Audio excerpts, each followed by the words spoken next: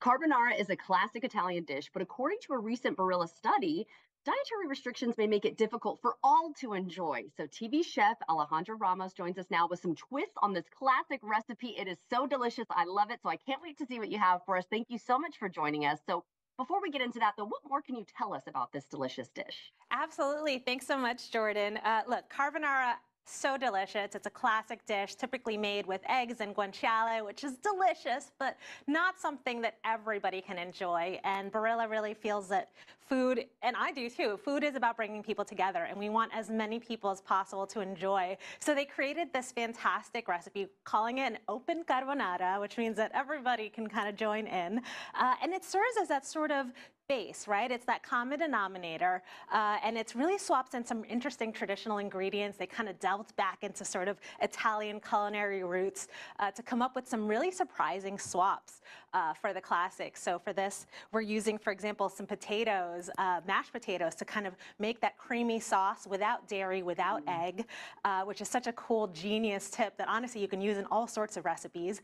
And then we're even using some saffron to give it a little bit of great flavor. And of course, the iconic Barilla Blue Box gluten-free spaghetti, which is great for people who have gluten restrictions. Yeah, it seems like you've thought of it all, really. Now, Really tried someone to who hit may all those points. Yeah, you got it. It's all inclusive. I love it. So, for someone who's making it for the first time, though, I will admit I'm Italian on my mom's side, so I have made this. My Yes. grandma has an amazing recipe. But for someone who hasn't done it before, what advice do you have for them to make it seamless? Well, what I think is really beautiful is that I think the recipe is very easy to follow. So definitely take a look at it.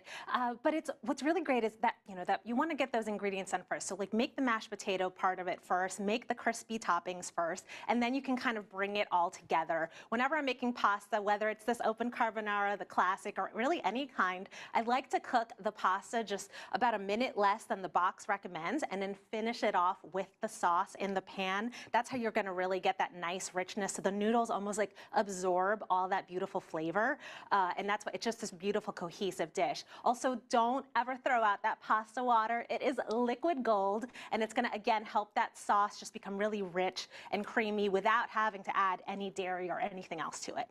Okay, good to know. And we talked about the dietary restrictions. Are there Yes. other things we can add or substitute other than what you mentioned, or is this kind of like the ideal recipe? Yeah, well, absolutely. What I really love about this, it just depends on what your friends and family needs, right? So True. when you're entertaining, get kind of a list of what you're cooking for, whether it's gluten, whether you have vegetarian friends or people who can't do dairy, and then that's going to let you know what it is you need to adjust. Barilla actually has a really great tool on their website that kind of lets you pick and choose depending on what it is, whether you're looking for that vegetarian or vegan, or even just the classic version. And sometimes even it's just about ingredients, right? The classic carbonara uses guanciale, but that can be a little bit harder to find. So you can use pancetta or even just regular grocery store bacon. Oh yeah, I've definitely used the pancetta. It's a lot Yeah, easier to find, and it's much easier. so tasty. Oh my goodness. Ah, I will adds say such great flavor. I'm blessed and glad that I don't have any dietary restrictions, but I love that nowadays we find alternatives for people who can't have those things. So I think this is great.